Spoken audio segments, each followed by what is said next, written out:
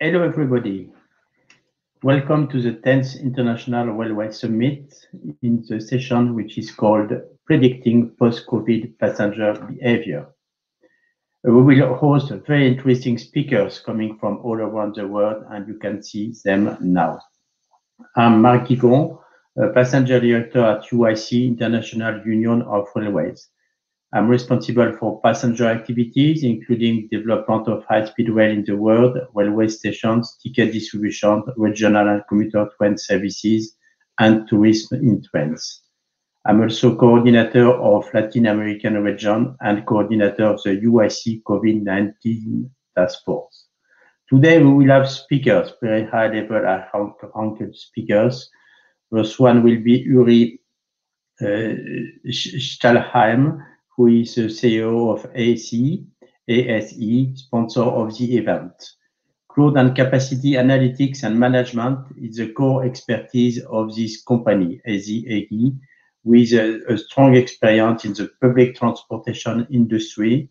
ASE specialized in optimizing crowd transport hubs and complex multimodal platforms. ASE offers a unique toolset of pedestrian counting systems, simulations, data science, and IoT for station capacity issues. Their current clients include the leading rail transport and infrastructure companies, as well as governmental agencies throughout Europe and beyond. Their systems have been in daily operation throughout the last 10 years and continue to do so. Their specialists have developed a profound understanding of the rail industry, aligning innovations with the needs of our station management clients. So ASE is sponsor of this session. Other speakers will be Ali Al-Oliani from Saudi Railway Company, Hello Ali, Nicolas Patin from Société du Grand Paris from France, Hassan Al-Mutawa from Roads and Transport Authority in the United Arab Emirates, and Andreas Melhorn from Siemens Mobility in Germany. So I will introduce them more when they will give their speech. You can ask also the audience questions for the debate after the presentation. Please type your question in the question panel, and you can also like the questions which seems more important for you. You can also download all the presentations in the handout section, which is in the control panel. As you know, the COVID-19 pandemic has deeply affected the society worldwide. The COVID-19 crisis was unforeseeable, very deep and global. We were not prepared for it, and we have the feeling that it is a harbinger of profound changes in the whole society. General opinion is that this crisis has generated major changes in the way the society is developing, at least current trends, which were already perceived, as being strongly accelerated. Therefore, when the crisis will overcome, the society will work differently. This new functioning will be looked at the new normal society.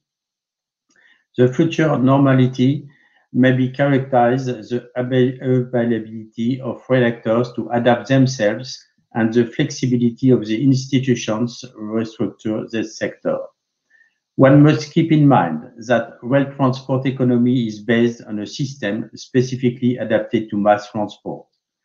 When the volume of demand fails and the occupancy rate of trains drops, the economic models is in trouble because more than any of its competitors, rail has many fixed costs and uses long-life assets.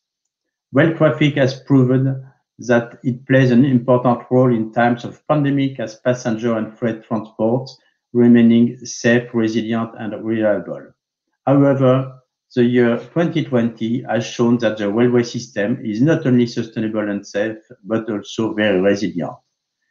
There are many reasons why the mobility may change. The environmental awareness may weigh on the expansion of the market and modify the shares of the various transport modes. This can be intensified by new regulations in favor of the most environmentally friendly means of transport. The strong impulse given to home working is another example and enhance already existing trends. Whereas the digitalization of the society helps this new labor organization, it also propels remote meeting as an alternate to transport. Another consequence will also be the housing location as desurbanization, which could decrease commuter transport and increase some long-distance journeys to go from home to office once a week, for example. So the rail sector must navigate the corresponding round of opportunities and threats of the post-COVID transport market. In this framework, UIC is working with consultant Roland Berger and coordinate with key players in order to draft a white paper document which will be available this summer and which will give recommendations at the horizon 2025. So the question of this panel is, can we predict post-COVID-19 passenger behavior? Maybe we will have some answers now, and the current speakers around the table are impatient to provide some elements of answers. Our first speaker will be Uri Stahlheim from ASE, CEO of ASE, sponsor of this session. He is specialized in the quantitative analysis and optimizations of dynamic processes. After his studies, he completed an internship in the research department of the Swiss National Bank. Afterwards, as a consultant at Savannah Simulations AG, he developed models for the dynamic description of content management systems. Later on, he designed and developed demand forecasts and concepts for optimizing traffic flows at SBB Cargo in Switzerland. So Yuri will speak about COVID-19 and new perspectives. You will have the floor just now, Uri, and I propose to launch the poll of Uri just now, just before the speak. So the poll, as you see here, you have 30 seconds to to answer the question. There is a question which is, how do you expect passenger volume in public transport will develop? With 3 answers. After COVID-19 vaccination, passenger volumes will return to near 2019 levels. The second option is even after COVID-19 vaccination, passenger volumes will stay permanently low due to trust issues and other trends, and there will be a shift in passenger flows that depends on many factors. Each line and station will need to be re-evaluated. So you have to click on the button on the left of the question, and you have 30 seconds. I do not have that here, but maybe it's terminated now.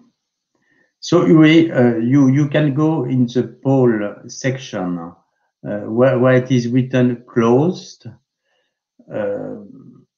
and you see that until now there are 16 responses, and the majority is C, then A, then B. Maybe you can comment this result. You can switch on your microphone, Yuri, if you would like. Maybe you can show the result in the public area. So, okay. Thank you and welcome to my presentation.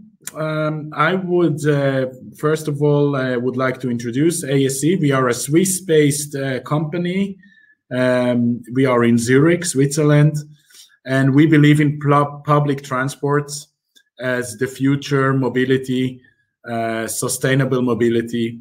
And that's why we believe the public transport will stay and will be a very strong basis of a national transportation strategy. And my company has specialized in transportation hubs, we see the hubs not only as a transportation surface, it's also combining retail, public spaces, and offices. And this is why the traffic and pedestrian flows in those hubs are influenced by many factors, which are not only from the transportation demand driven. So who is ASE? First, our company, we are since 15 years specialized in collecting data which are concerning pedestrian flows. We are concentrating ourselves on retail and, of course, transportation hubs. We collect the data, we aggregate them, and we generate insights out of this data. So our systems are installed in many stations around Europe and also some in Asia. This is why we have now the fortunate chance to look at those data long time and see what the effects of COVID-19 are very quantitatively. And this is what I want to show you right now. So what we see here is an aggregation of many stations which just show the yearly frequencies of pedestrian flows in Central Europe, which you see in January starts low, it rises up.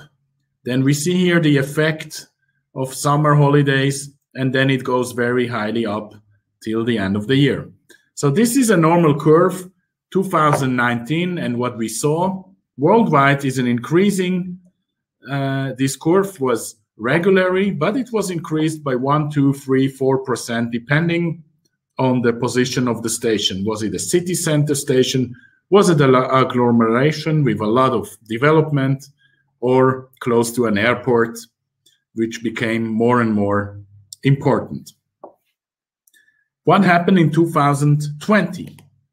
So the year 2020 started as normal, as we see here on the left side of my picture. Then COVID-19 started, and in the middle of March, we had this drop of flows due to lockdowns all around the world. We saw also, what we see here is a recovering curve. And we decided to show you 3 typical recovering stations, depending where they are. We see that airport stations down here, they recover very slow and they have the biggest reduction of frequencies. City centers, they recover, but not as much as agglomeration stations. Those stations have recovered the strongest from everyone, but still stayed around minus 17, 18% of normal.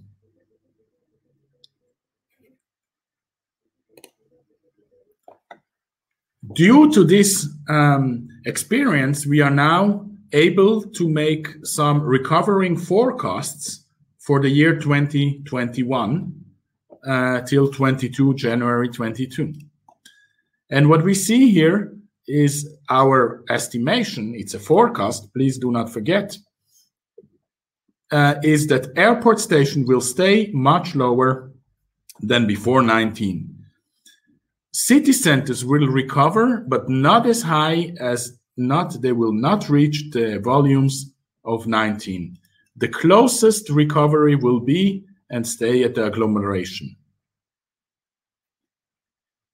So now the question is, will be a change also in the behavior of passenger flows? And what we see are 3 trends which will influence this development. First, we see that behavior has become more flexible. The 9 to 5 rush hours, we think, will be more even because people will more flexible, choose their time to travel. We see the home working trend, which is here to stay. I don't know of one company that has made a bad experience about home working. The opposite. We see that we are able to work connected together and also work from home. And then the big question is, on the right side, we have a national plan of developing the public transportation. Here on the right side, that's in Germany, there is a plan, a strategic plan to develop, to double actually the passenger flows, the passengers, in the next 10 years due to sustainable projects we have in the country. So the question now is how those influences, what is the effect now and what does it mean for the investments? If we look now at the data of behavior in a daily basis, here is a station, an airport station. We see a drop of by 400% of the pedestrian flows, but we also see a different curve. One may say, yes, this is now during the lockdown. That's true. But the question is, how is this change of behavior will influence the future? If we look here, a city center station, we see also a drop, but not as much as before. And if we look closely, even here, we see a change of the dynamics. So we believe we have indices that really show from the data that the behavior, not only the peaks, so also the commuting behavior will change or has changed during this period. And now I come back to the starting question, in which the world keeps on changing. So how to prioritize infrastructure portfolio? We asked what will be the influence of the recovery, and maybe we could show the result of the poll. I would like to ask Mark to show those results. Can we have this now online? Stephanie, can we have the result online? So the result is 56% for the question C.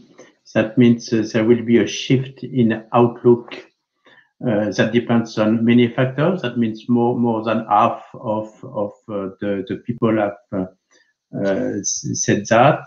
Then 38% concerning the answer A. That means after vaccination, passenger volumes will return to near 2019 levels, and only one participant has chosen the answer B. Thank you a lot, Mark. So we see there is an issue. 60% think there will be a shift. 40% think the passenger volumes will return to near 19. If so, if it will return to near 19, we can say we can keep on our investment plan as planned and we have to do nothing. But if C occurs, we believe that there should be a reconsidering of investment plans. Do we invest at the right place? Let's say I want to make a comparison to an investor. Let's say I'm an investor in the stock market, and there is now a big influence like COVID-19 crisis. I think each portfolio manager will go now and analyze permanently the effects and the recovery. We believe the same thing should happen now with all stations. So in order to know, we don't know at the moment, but we believe that detection, measure, in real time, compares precisely and during every day by day is the real right task in order to consider our investment plans. So I will come back now. How does it work? How can you do it? ASE has developed this pedestrian analytics system. We connect today all sources of data that can matter about pedestrian flows. And the good news is that most stations, most transport organizations, they have data already. First, we have a time schedule. We have national models, where people live, where people work. Then we have CCTV. We have from retail a very strong source of counting system historically. What ASC does, we connect all this to this pedestrian analytics system. We aggregate data and we give insights about capacity for control rooms, planning checks, and a lot of more. Let me show you an example of a project which is now running with ASC and Deutsche Bahn. The station of Frankfurt is facing a big infrastructure project. So what we see here, we have big plans of changing mobility, changing the lines, and increasing the surfaces for public.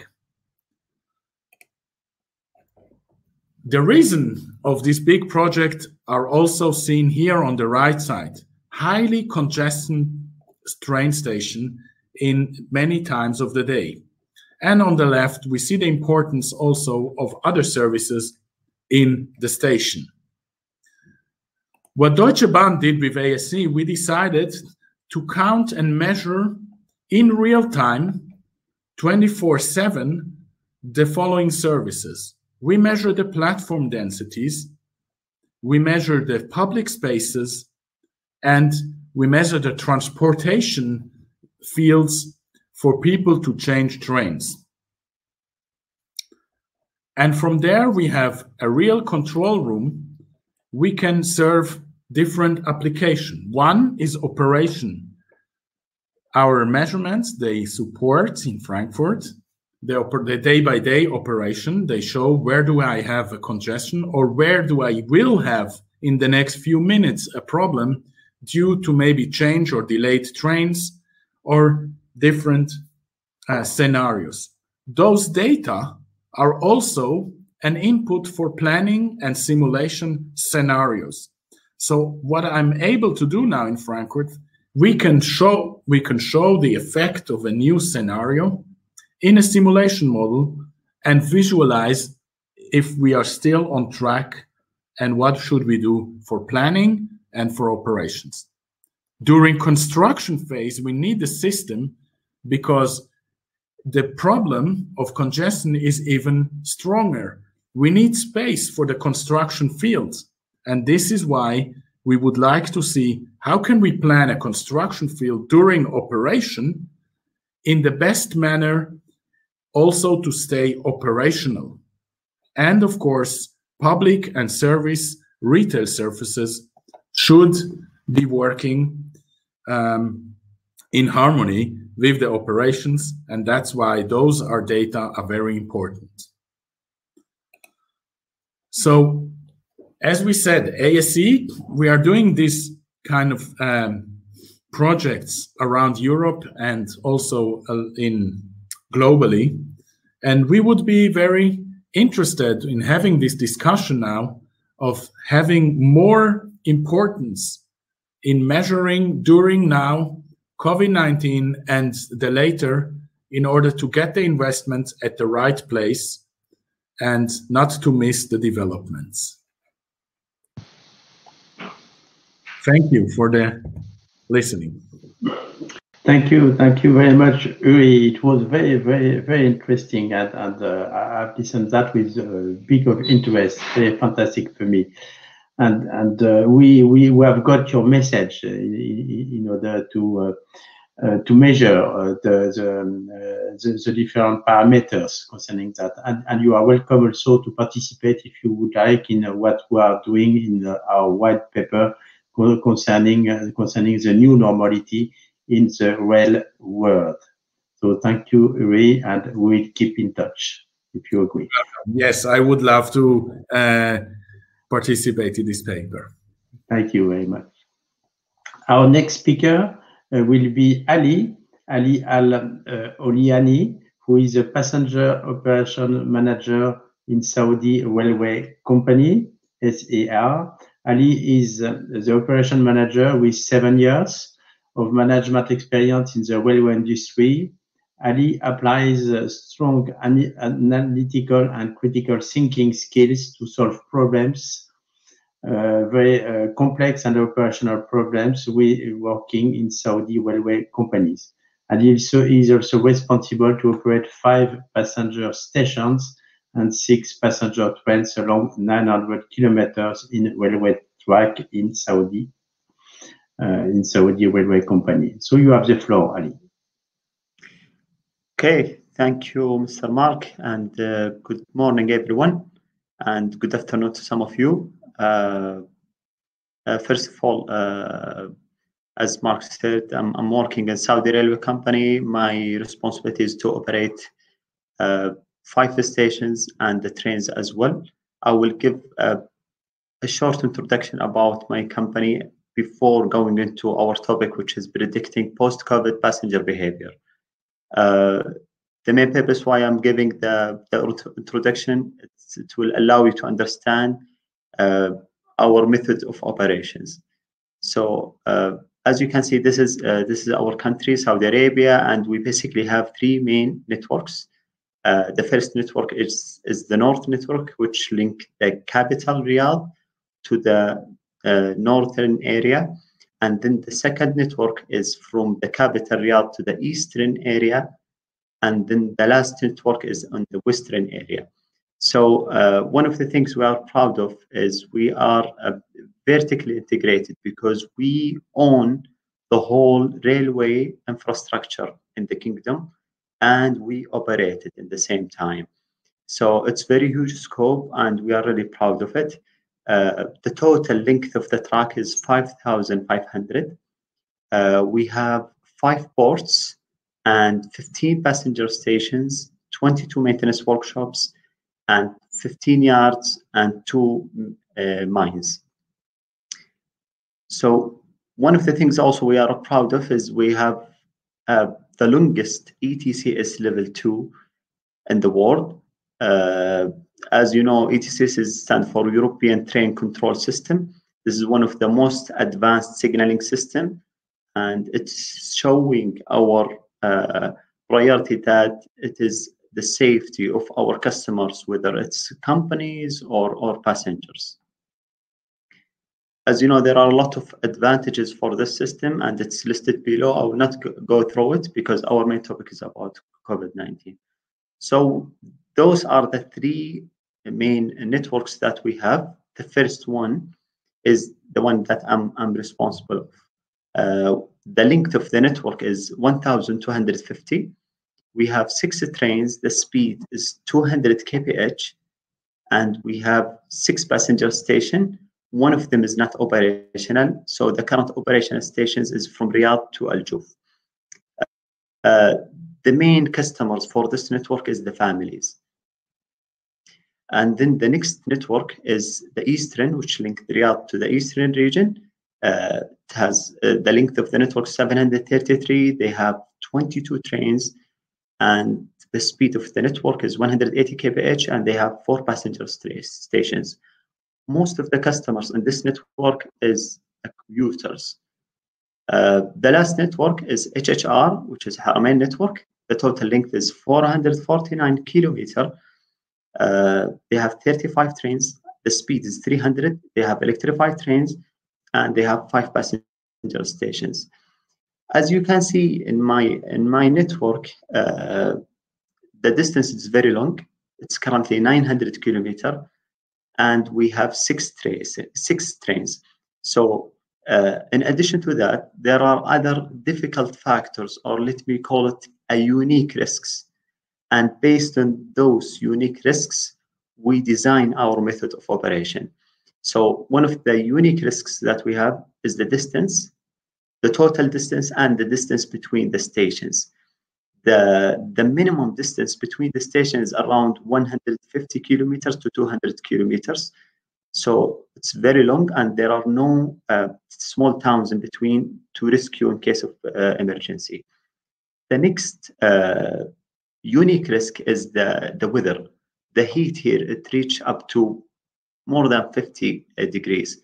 So it's very dangerous if the customers had an emergency case in the middle of the desert.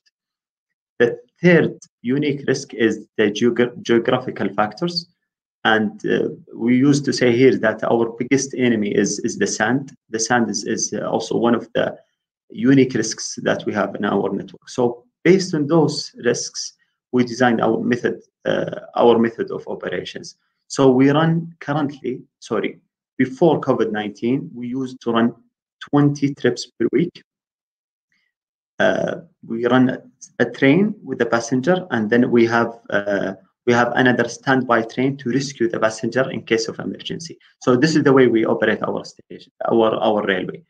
Now we will go about to my 4 agenda. I will talk first about COVID-19 timeline in Saudi Arabia, and then how SAR turned COVID-19 into opportunity and success.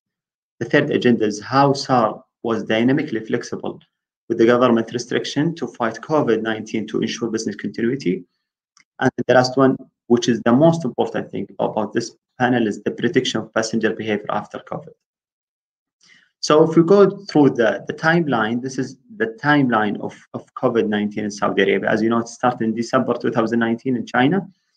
We started the action in February. So directly, the government suspend the tourist visa, and then we also suspend the travel in the GCC country, the Gulf country, I mean. In March, we had a lot of cases. The first COVID-19 case was in March, 2nd of March. And 3rd of March, we limit entry of GCC country, and then we stopped the schools. And also we suspend the international flight. And then by 21st of March, we suspend all the domestic flights and also the transportation, public transportation, which include our network. And then the curfew started 23rd of March. And then the next month, which is April, the whole government, including the companies, was preparing protocols for COVID-19. By mid of February, they informed us that you can resume your operations by end of May, 31st of May. However, you need to follow those protocols. One of the protocol conditions is to run 50% of the train. So we use this as a very good opportunity for us to review our method of operation and change our timetable. So as I said, before COVID-19, we were running 20 trips a week. And after that, instead of running 2 trains, 100% train, and empty train, standby train, we run now 2 trains with 50% and 50%. So it was a very good step to do because it helped us to first of all, comply with the protocol. Second thing, we did not compromise safety. The third thing, from customer point of view, we had 2 options instead of 1 trip only. From KPI point of view as well, we ran more trips. So it was a very good step to do. And then we were allowed in May just to move between 6 a.m. till 8 p.m. So we were not allowed to run our late trips, or we call for the night trips. So we resumed again our night train trips by 1st of July. And then in November, they allowed us to open 100% for the business class. So the current situation is we run 100% for the business class and 50% for the economy class, which is much better than our situation before. So in addition to that, during the suspension of the passenger services, which are around 70 days, we were reviewing our internal policies and procedures. As I said, we reviewed the timetable and we reviewed the contracts in general to ensure that there is no financial impact on the contracts. We updated the ticket policy to make sure the passengers, when they arrive to the station, they wear masks. And in addition to that, we added some features in the ticketing system, like declaration before booking. We ask some questions. For example, have you been in the restricted countries in the previous 14 days? Or, for example, do you have any symptoms? If one of the answers is yes, we stop the booking process. So we learned a lot from last year. And then the way we make sure that we comply with the protocol is we have internal meeting with our staff to update them about any changes we have. Also by complying with the protocol which issued by Ministry of Health and Saudi Center for Disease Prevention and Control. We conduct also a periodical meeting with our regulator, Transport General Authority. So those are the steps we were following to make sure that we are complying with the protocol. And then after that, our most important question here is, what is the prediction of the passenger behavior after COVID-19? In my point of view, I believe that there are three main things will change after COVID. The first thing is the purpose of travel, because the companies, they will change the way they have contracts with their employees. Most of them, maybe they will work remotely. So this is the first point. The second point is the mode of transportation. People will prefer to travel where they can find bigger spaces to avoid being gathered and to avoid any risk.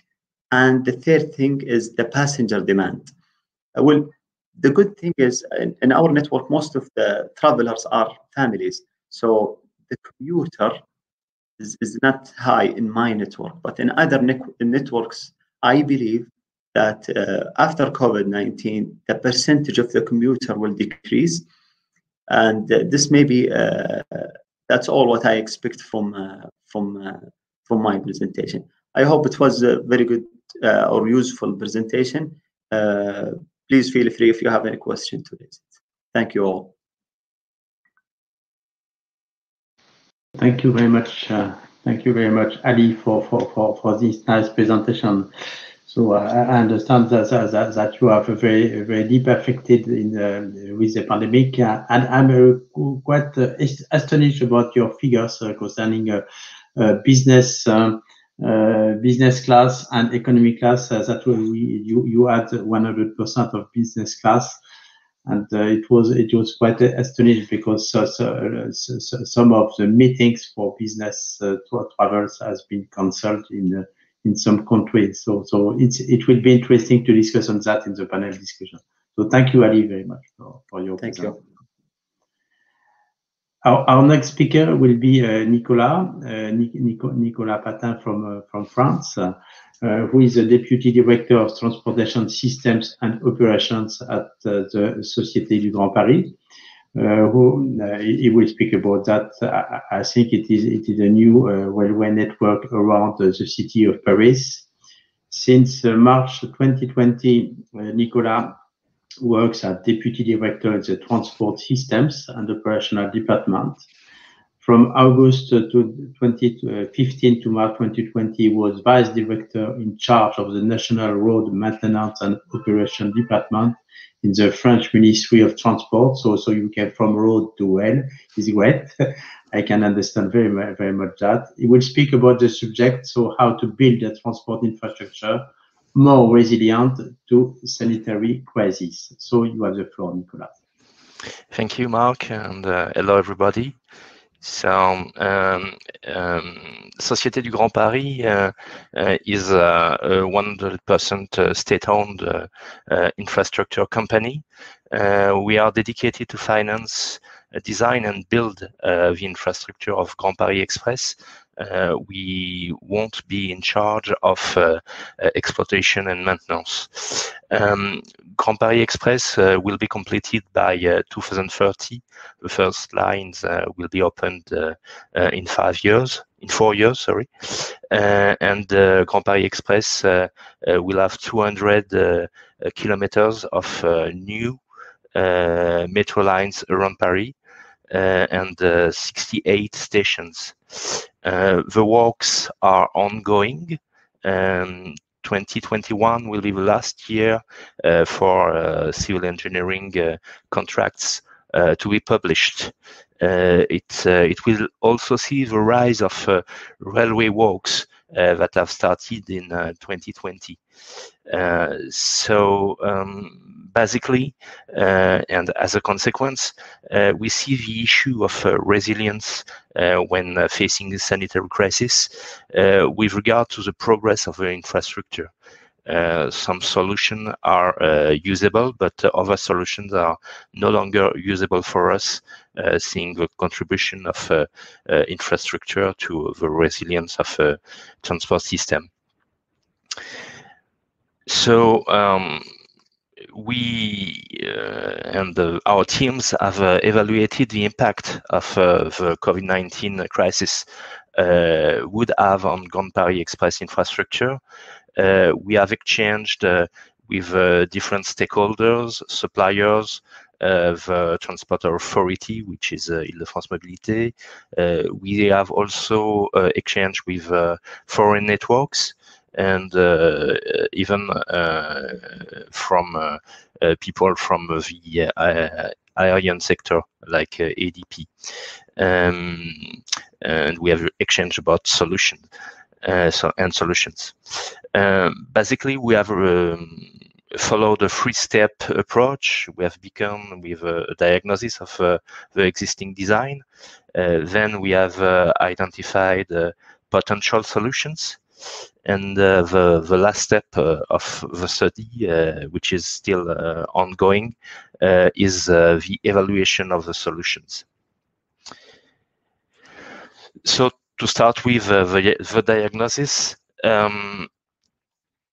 basically, even though individual protections like wearing a mask, keeping physical distance remains the most efficient measure, it's not possible to guarantee the respect of these protections everywhere and during all operations. So we have studied our program, the Grand Paris Express program, looking at the 8 criteria you can see in this slide: infected surfaces, infected airs, maintenability, and so on.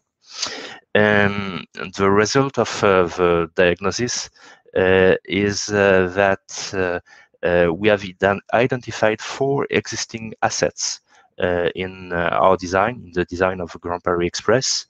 The first one is that thanks to numerous communication equipments planned, it will be possible to follow and inform travelers on the situation.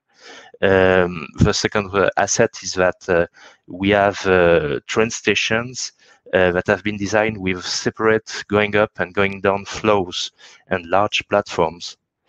The third one is that the Grand Paris Express program enables an important air renewal, 25 cubic meters per hour and per person in stations, and also on the trains.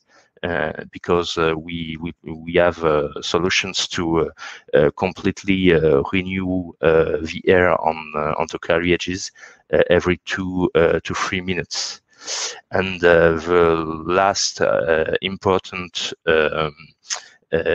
asset is that we have designed equipments in order to enable them to be easily and rapidly cleaned. So we have a question for you, and maybe is it possible to launch a poll for the audience? What is, on your point of view, the most important infrastructure design characteristic to evaluate to reach a strong resilience level? Is it the diverse means of monitoring and communication? Is it the design of a station? Is it the renewal of air in trains or stations? Or is it the maintenance of the equipment? So you have 30 seconds to answer this poll. 10 seconds more for that. I do not see any questions in the Q&A question. So please, the audience, can you put some questions? I'm sure that you are very interesting with this presentation. So do not hesitate to provide some questions for the roundtable, which will be after the presentations. So if we see the results, maybe Nicolas, you can see the results or not? Pause and closed. Yes, a huge majority of the audience think that renewal of air is really important. Talking about the design, so it is a good transition to conclude and to have a look in the point of attention we have in the infrastructure design of the Grand Paris Express. We have basically 4 attention points. The first one is that some surfaces will be in repeated contact with users, especially grab bars in carriages, access ramps, and automatic ticketing machines in stations.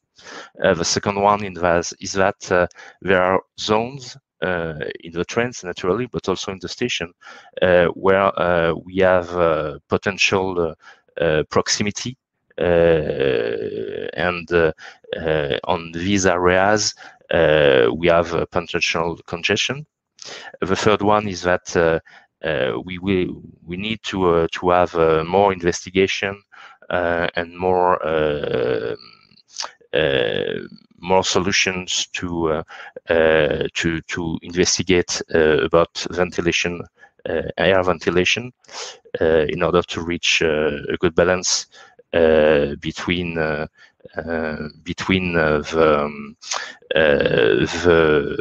renewal and the comfort of the passengers.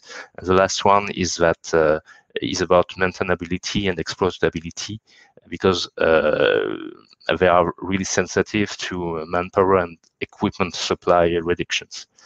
So we have so far identified several leverages in order to respond to these challenges. They are currently under further studies. Some of them have to be implemented on the complete transport network, like train station contactless routes. That is interesting to be looked after at a larger scale that Grand Paris Express, the whole transport system. Other one, like maintenance and exploitability, are mainly on operators' responsibility. And we have a lot of other solutions that have to be discussed between us and Transport Authority and the operators.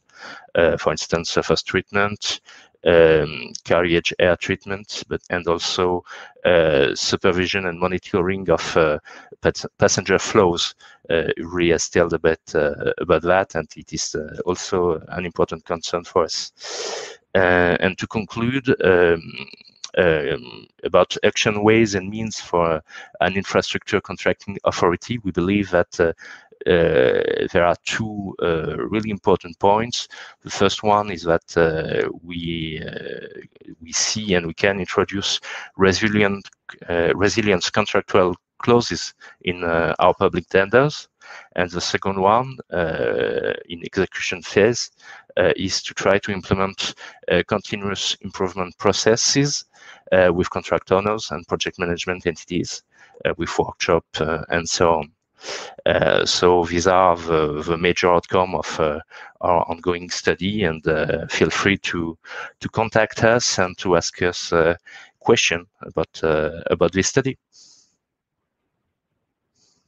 Oh, thank you very much, Nicolas, on this very interesting presentation. So I know a lot of things concerning design, because you are working in a very new infrastructure. So it is the right time to think about the design of this the stations and the trains with ventilations, of course, because it was the first criteria of the audience, but also the other topics which are the flows in the station and other topics. So thank you, Nicolas, and see you in the panel.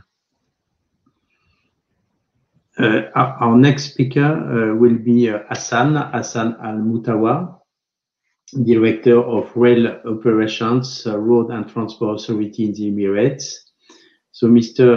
Hassan Al-Mutawa has more than 13 years of experience within the rail industry and is currently the Director of Rail Operations from the Roads and Transport Authority in Dubai, RTA. Being fully committed to RTA's vision, the world leader and seamless and sustainable mobility, and being in a senior role at RTA allowed him to define and direct rail agency's strategic direction towards a totally integrated transportation solution in support of Dubai's long-term strategic development plan. So Hassan, you have the floor for your presentation. Hi, good morning, everybody, and good evening for some. This is Hassan Al-Mutawa, Director of Rail Operation. Thank you, Mark, for the lovely introduction. Today I'll speak about RTA and what Dubai did for dealing with this pandemic and what is the new normal after COVID-19. This is the agenda for the presentation. I will jump directly to the subject. As everybody knows, the unprecedented pandemic creates a shock wave globally from east to west, and the governments try to act quickly and cleverly and correctly for this pandemic and to have the proper solution about it. And the most important items was collecting information from every country in the world to see how they can overcome this pandemic, not only in the health sector, but also in the transportation and military and all sectors within the field. So what they faced in the beginning, that there were conflicting information on the virus. So there were no proper judgment from a single entity to see what's the outcome of this pandemic. This was the largest global recession since 1929. Too many actions were done, like closing the schools, the mosques, the borders, and the demand on the public transport system were decreased from up to 90% in some cities. Speaking about the public transportation, the pandemic was affecting the public transportation very much and very hard due to the close of the entities within the cities. So we did like a benchmark within our team in RTA, and we compared what we did, and we saw there is many cities within the world, they closed the public transportation permanently. Some they closed, they had like a lockdown. Some they have a limitation on the operation hours, and in Dubai we had different opportunity, or we accommodate some which are suitable for Dubai. So we had like a team within a rail agency. Rail agency is part of the RTA, and RTA had a team who look into different mode of transportation, like rail, traffic, buses, taxis, on every single mode of transportation. So the aim of this team was to safeguard RTA employee and passengers and public, contribute in public transportation and network, and not affecting this pandemic on the network and the transportation and the mobility.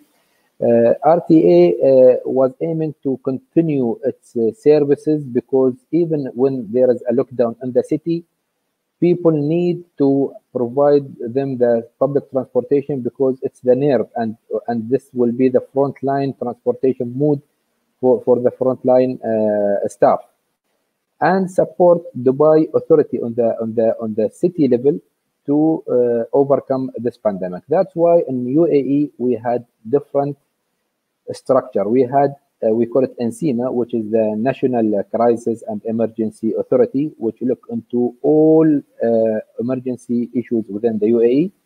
Then from the UAE umbrella, we cascaded down to Dubai level, which has the Dubai Crisis and Management Team, which look into all the entities within Dubai, including RTA, including Dubai and Water Electricity, Dubai Municipality, Dubai Police. Everybody were under this umbrella, and within RTA itself, we created a team which look into day-to-day activity and how we plan for the upcoming event.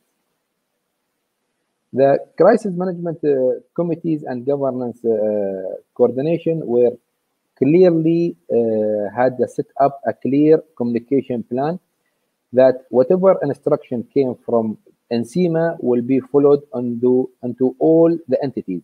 But this was not the only communication plan, because they look into bottom-up communication, because we are in the field, we are in the stations, we are in the trains, we are in the buses, and everywhere in the public transportation. So they need and they grab information from our side, and they seek a recommendation from our side, and they study it. Then they recommend it for all public transport, for all cities, for all entities. That's why we had this structure, which the two-way communication between the higher committee, the middle committee, and the entity itself, which is responsible for public transportation as well. What we did in RTA, we did like a best practices and benchmark among different public transport entities. So when we compared ourselves to others, we saw there is many actions relevant to pandemic actions. And what's the purpose of this was to improve the understanding of the pandemic and gathering initiative ideas. Another area was capturing the social distance measures taken in mass transportation agencies globally, and reviewing the sanitization and operational measures that being taken care of in the stations and the public transport modes. That's why RTA got the first transport agency worldwide that achieved the high level of maturity of MyCare. MyCare is responsible on what the measures were taken in public transport about the pandemic. And this based on the actions that RTA took. And these actions were reflected through the plan. RTA put a plan for the new normal. RTA were looking for the business continuity, for the health and safety, for financial optimization, for digital optimization and digital analysis. So we set up like a criteria and the key initiatives about this. And we had a plan 21-23 with a main KPI for each year with targets for each item. So we know where are we going to. And based on that, the demand recovery in Dubai was very quick, and it was like a second fastest recovery worldwide. What RTA did, RTA implemented the social distancing within the stations for the metro and the buses and the taxis and all modes of transportation. They had intensive media campaigns to educate and aware the passengers and public what to do within the mode of transportation. They had intensive sanitization and cleaning program during the operation hours and during the maintenance hours.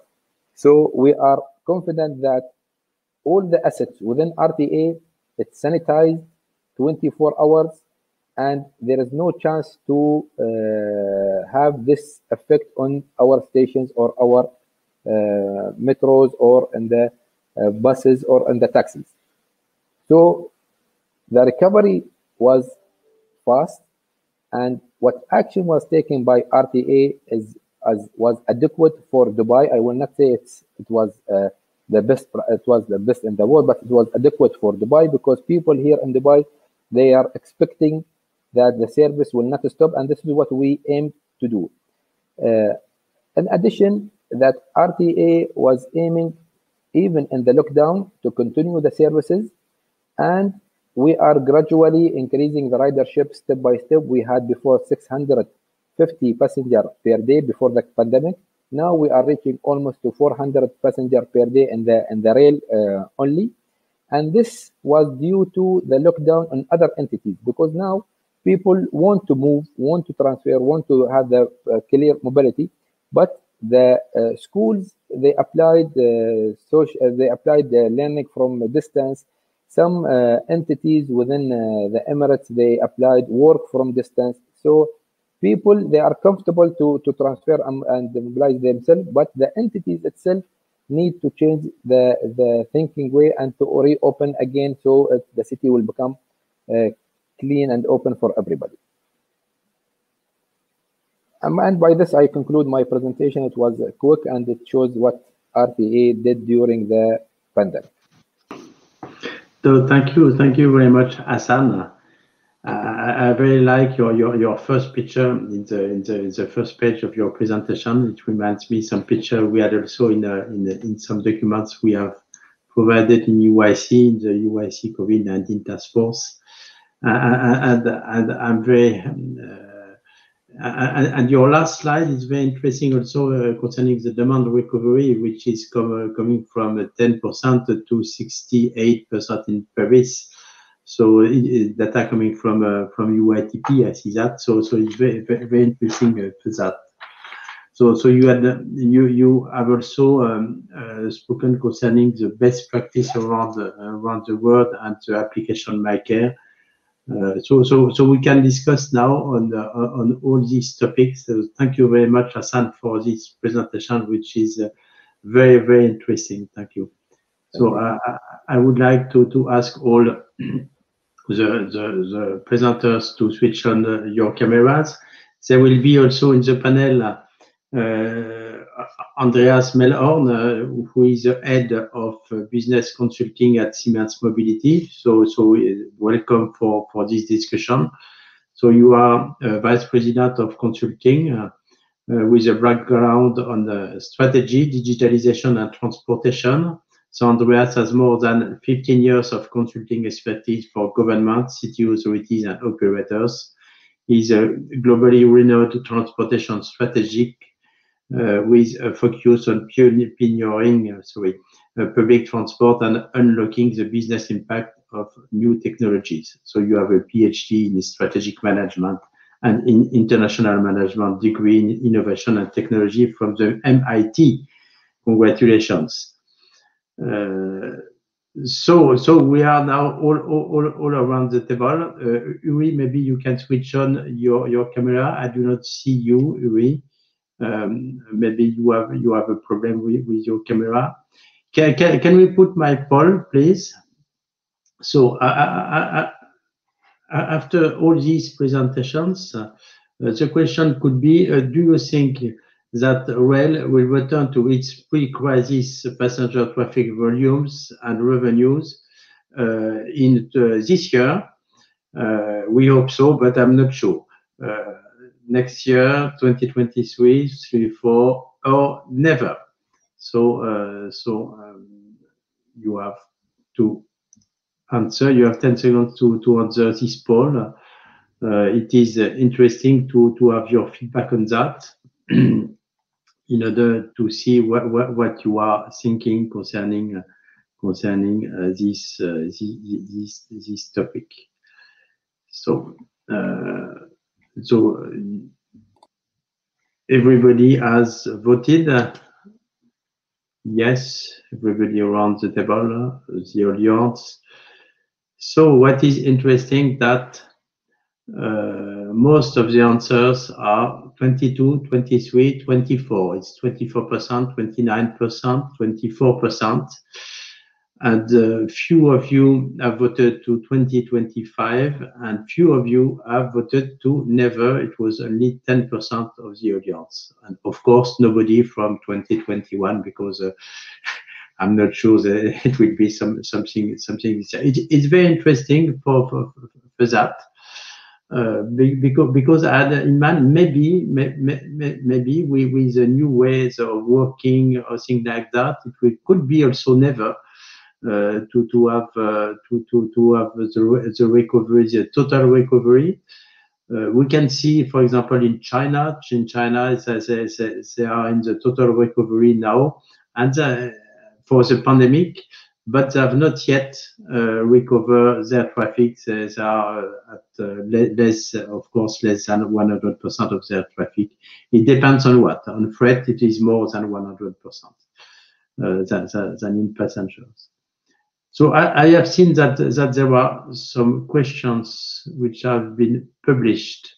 There is one question coming from Wojciech Reska, which is what are the factors which can convince the passengers to use railways apart the factors involved in COVID?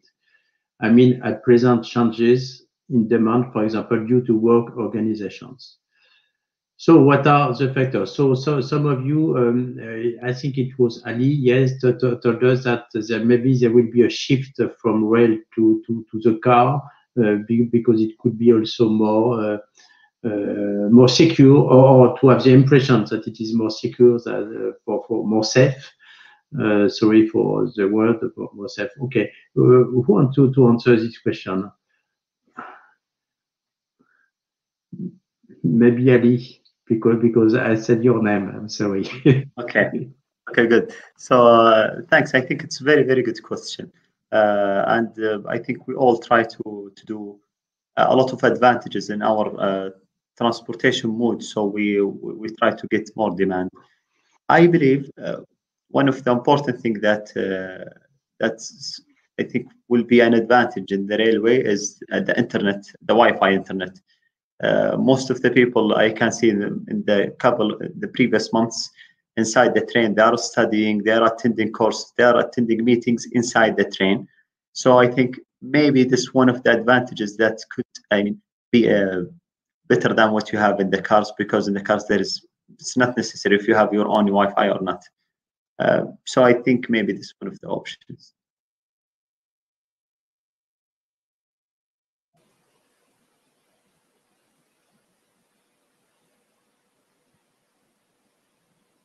I can't hear. Oh, sorry. Switch off my microphone. So thank you very much, Ali. And Mark, the assembly to answer. Yes, please, Hassan. Yeah, maybe people want to feel that they are safe in the stations or in the public transport mode. The entity who is responsible for this should act behind and in front of the scene. They have before, when we do the cleaning and sanitization, it was in the engineering hours. Nobody see from the public or passenger. Nobody see what the entity or the company is doing. Now I think people should know this, and the entity should reveal what they are doing in terms of keeping the asset clean, sanitized, safe, and send like a trust message and grab the attention of the public that using these kind of modes will not harm you. The asset is safe, you can transfer. However, you should take your own measures as well, wearing the mask, keeping the social distance 2 meters or 1.5 meters. So there are some actions which is required from the entity, some actions required from the government, and some action required from the public users as well. Yeah. Okay, thank you. I see there is Andreas who has switched on his microphone, and yes, Andreas, you have the floor. I mean, I agree to the speakers. I think we would just like to add one thing. I mean, rail will be the backbone of urban transport, and also when it comes to long distance transport, if you look at the regulation, there's just a physics behind, you know. Of course, the demand will not grow as deep as we have assumed 2 years ago. But even if it doesn't grow that steep as we have assumed, it will still come back to 29 figures. What I think will be the major changes is that, and I think a lot of you colleagues already do this, you know, looking at Dubai or also at the Saudi colleagues, I think rail will be more integrated into an end-to-end travel.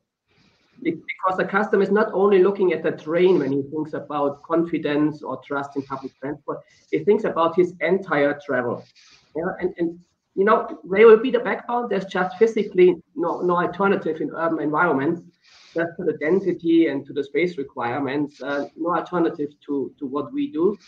But it will be a little bit more diverse. I think the boundaries between rail-based public transport and car-based transport is blurring. You know, all these new mobility modes were coming up, especially autonomous shuttle will play a major role in 5 to 10 years. So not as a fight against public transport, but as a feeder system for the backbone. And I think this will be the changes that we have to look at, you know, make it a little bit more integrated, you know, we have to think about this new mode, and especially have to think about platforms, mobility as a service platform, in order to offer this flexibility to the customer. He wants to have choices, and I think this will be the changes that we will all see. But we don't expect, the reverse of the mega trend of public transport.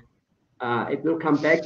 Coming to your question at the beginning, we think it's 22, but at the end it will come back to a normal development path, not as steep as we have all thought.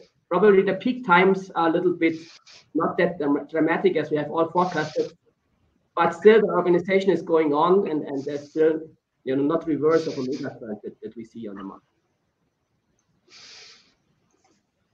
Yeah, thank you. Who wants to give? Yes, would like to add. We are one of the companies, or I was clicking on 2025, and I would like to argue why. Of course, there's no way around public transportation. I know countries which did invest late in public transportation, but the result is that road traffic is in traffic jams, so you lose a lot of time. People know that there is a huge benefit and they will use public transportation, no doubt about it. But out of our recovery models, which we are doing in many stations, we found out we think the recovery will go into a -10, -15% of what we saw till COVID-19. And we think the effect is connected to change of behavior. One of the most strongest part is home working. So we think, let's say a person who works in an office will take 1 day in a week, plus minus, which he says, I work from home. Of course, not everybody can do home working, but still, there will be an effect. So what we need to wait for is the natural growth, which we faced in the last years. And again, we saw this growth around 2 to 3% in Western Europe, for instance. And that's how we can compensate this home working trend by the natural growth. And that's why I think it will take more than around, not 2 years, but we think more around 5 years time. Yes, Boris, you are very right. There is a natural growth, and we will reach. You said 2025. Why not? Why not for the same traffic of 2019? So I keep your figure in my mind for -10, -15% of public transport. We have to take also into account that there are only part of the jobs where you can work at home. Maybe 20-30% of the jobs, but not 70%. I do not know the figure, but it would be more than that. So, Nicolas, you would like to have the floor? Yeah, maybe a short statement about that. I agree with Andreas and Hassan. I think that a key word is confidence. We have to ensure that travelers and customers are confident in traveling in our railways. And the key to reach good confidence is to deliver services. And in these services, our customers, our travelers, will trust in what we do in order to enable them to have a safe journey. And maybe a solution for the industry is to think about some maybe standards or something like that about safety. It is something that it is really spreadly used in the road fields, in the aerial fields, and maybe we can think about things like that in order to install confidence and install good comparison between different networks or operators in order to show that we all are doing a lot of efforts about that. Yeah, thank you, Nicola. But I will go further than you said. You said to increase the services, but in my, I think maybe there are three topics in order to give confidence to the passenger. The first is the design. So it is what you are doing with your new project in the Grand Paris. The second, of course, is the services, and the third one is communication. Communicate is very important to give confidence also to the passengers. The communication of what you are doing, communication within the stations also with pictograms, with something like that, or in the trains also. Yes. So there is another, somebody would like to, Andreas, yes. Just to add on communication, but also create confidence. I think us and Ali probably have, a good situation, because when it comes to Dubai World Expo and when it comes to pilgrimship, I mean, this could be a situation where you really could show how the new future would work like. I know a lot of people coming to your country, where they want to have an experience, in your lovely country. And I think if we jointly can manage these major events within the next 1 to 2 years, because this is where people will experience how it will work. This is where they will still be a little bit hesitating and still be a little bit nervous. But I think, we all have these kind of major events around the world. I think this is something where we really have to focus on, because people will look at this, like in Munich Oktoberfest, the yearly pilgrimship, the World Expo. They can do this right jointly as an industry with the operators, the associations in the industry. I think this is where we can show what Nicolas probably mentioned with confidence. This is where we can back and communicate that that's still a safe way to live and to travel. But I think we have to take this occasion seriously and show how it works to the public. Mm-hmm. Thank you, Andreas. So I'm not a futurist, and I do not know how the mentalities will evolve, or maybe will come back. So because you spoke about Oktoberfest, which is one festival in the beer festival in Germany, in Munich. So one of the biggest in the world. So yes, there is another question in the Q&A, which is how do you think that the pandemic will affect the transport industry with more companies adopting agile working ideologies? So if somebody would like to answer this question.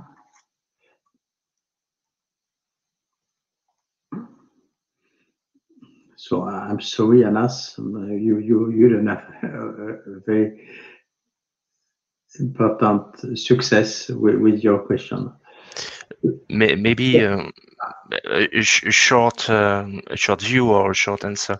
I think that the pandemic is also, and we have seen a lot of solutions that are emerging on a trend that has been launched years ago. Talking about services, everybody now have solutions and services about frequentation and volume of people on the trains and so on. So I think that the situation have pushed everybody in the industry to find new ways to cope with these difficulties. So it may have faster the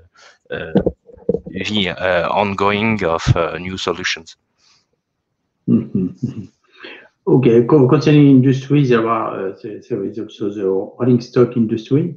I've seen in this event there is also a panel for rolling stock. Maybe you have some inputs concerning rolling stock, Andreas. Yeah, I mean, I would just like to agree to Nicolas and also what Ali mentioned.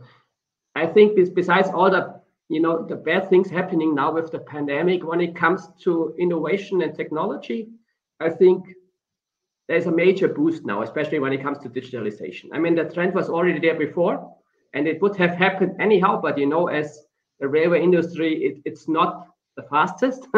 So it would have taken probably a little bit longer. But now we see an acceleration of this entire technology chain. we see discussion with customers much quicker, much faster than they have been before. So I think technology-wise, we will see a boost in the industry, especially when it comes to non-hardware-based solutions like digitalization. And the second, maybe a little bit longer trend is, of course, you will also see some changes within the rolling stock, more the hardware industry. I mean, especially topics that we discussed also for years, like flexible interior designs. I think when you look at social distancing and next pandemic, I think you will also not only find in the digital space, but also in a way how we design train interiors in a more flexible way, both for the end comer, but also for the operators in order to clean it in situation of pandemic. So also these things will accelerate, but a major acceleration will be in digitalization. And then we see also the rolling stock and the hardware design concepts changing within the next 5 to 6 years. Okay, so digitalization is, and also maybe Internet of Things, maybe also artificial intelligence are keywords which are used now for that. And maybe we can also use the trend as a running office. Well, why not more than today? If people would like to work at home or to have remote meeting, maybe they would like also to use the trend more than office than now, and maybe it will affect the design of the rolling stock and the design of the services which are in the trends. Maybe so you are an expert on that because you are from Siemens. Uri? Yes, I would like to support Andreas' words there. So about digitalization, social distancing systems, we definitely see now a boost. Clients are very interested in knowing exactly where people are at any moment and predicting the flows for the next minutes, like 10, 20 minutes, depending on train arrival schedules, delays and everything. And we see there really how fast it can run and support the operations to separate congestions before they occur, and that's we believe this trend will be very strong. It's not only a good thing for social distancing; it also increases the service level. How do you feel about when you walk through a station and you have good flows, you have good, clear way finding instead of congested rail stations. So there's two effects. You give also a little bit more comfortability for the passengers and the better service, which increases the trust in rail. Okay, thank you. And in our LinkedIn working group concerning COVID-19, there was also discussion concerning the flows and how to predict the congestion in the platforms. So some countries have done very interesting things on that topic in South Korea and in other countries. So I do not see any more question in the chat. Maybe a question to Andreas, which is how should public transport operator act to restore resilience? Maybe a deep dive into digitalization. It is what you said. Well, I mean, I think it's a summary of what the colleagues already said. I think the operators, I mean, they have two fields to act in. The one is regarding the end customer, because this is where, our customers gain confidence and trust. When I look at, this angle, so it's about taking into account the entire trip, from the pre-trip planning, where you probably can discuss about digital solution that shows you how to make a COVID-safe trip. It starts with trip planning because this is where confidence starts. It doesn't start with entering the train. It starts much before, when you sit at home and think about what to do. So take into account the different steps, the pre-trips, then the on-trip, but also, the last mile solution. So I think if you can handle this for your customer in a safe, but also, as Uri mentioned, in a convenient way, I think this brings back trust. So this is the one part. And the second part is also, and this is also of utmost importance, it's not only the passenger, it's also your operational team, your staff. I mean, how we plan our operations, their solutions, how we dispatch the things. I think public transport will be also in the operation much more demand responsive, because you need to be flexible, how much people can be within a train. You need to have flexible timetables. And then, of course, within the service business, you know, how to clean trains, but also how to manage in an efficient way predictive maintenance. I think these are the two areas. One is, and we talk a lot about this, it's all regarding the end customer. There, the key message is, you know, take the entire trip into account. So confidence starts at home and ends at home. And the second is, don't forget about your own operational process, not only because of the health and safety of your people, but also in order to make the entire rail operation more demand responsive, more predictive, so that you can react in case of pandemics, or in case of non-pandemics, you can use the flexibility when it comes to maintenance and to operations even more. I think these are the two fields, and there are solutions out there, and we are, of course, happy to discuss this. I think the whole industry is now, according also what Mark said at the UIC, we are now all there to support, because I mean, I personally believe in this quick coming back, but it will not come automatically. So, I mean, let's get together and do some new stuff together. Okay, so thank you, Andreas. So now it's time to close this panel. So thank you all of you for your presentations, for what you said, to answer the questions, and also what is your feeling concerning the best practices, concerning the prediction of what could be the future, and how also to influence the future concerning these pandemics, and what could be the result maybe in 2-3 years concerning that. So thank you very much. Normally all the presentations are available to download from the handout section. I've seen that there are some questions concerning that also, so I hope that administrators will solve this question.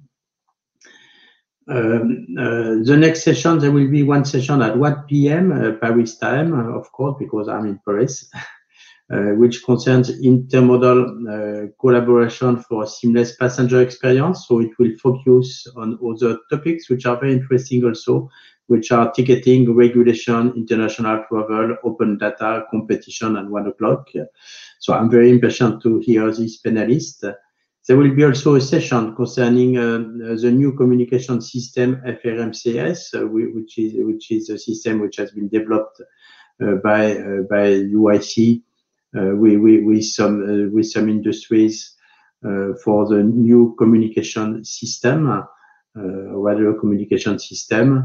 And also there is a technical review with roundtables for all Metro and roundtables for Unipart, and keynote session, intermodal collaboration for seamless passenger experience. I think it is also the same at 1 o'clock, 1 p.m. Paris time.